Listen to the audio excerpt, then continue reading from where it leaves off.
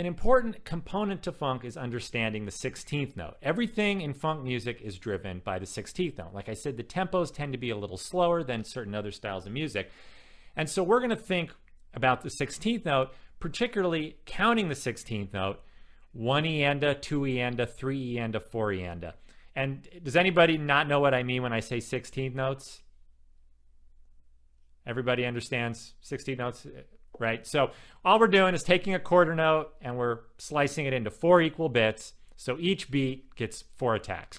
And we count those by saying 1 eanda, 1 eanda, 2 eanda, 3 eanda, 4 eanda.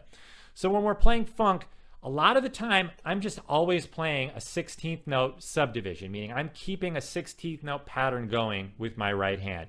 Whether I'm playing every 16th note in the measure or not, doesn't matter. My right hand is autopilot, just keeping that 16th note feel going. So I can keep time, and a lot of times when I'm not playing notes, I'm playing muted notes in between that sort of contribute to the percussive nature of the groove and of the music.